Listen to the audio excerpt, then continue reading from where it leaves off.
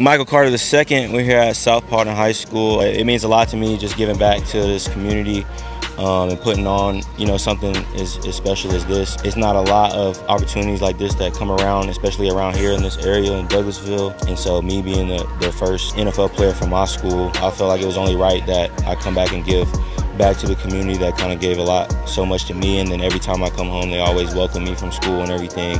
I appreciate everybody who helped put this together, my family, the team, Priority, all the sponsors, the school, just the whole county in general, just Paulding County showing love to me, and definitely means a lot just to instill kind of a hard work and just the mentality that it takes to make it to the next level with these young guys. At the end of the day, we're just out here having fun, here to have a great time and just put on a great event.